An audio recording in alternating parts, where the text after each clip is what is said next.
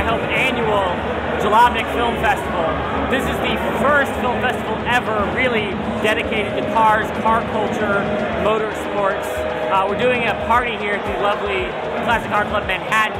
Tonight we have Gran Turismo simulators. People are playing GT6 before they get a chance at home. We have Rakim Blockout. We had James Glickenhaus, who's fantastic. We had Tamir, we had Kaz. We were able to have a panel and really bring enthusiasts and bring car fans together with the people who made Gran Turismo and the people who make the viral videos they watch, the films they watch, all in one place here at CCCM, which is a fantastic place to have it.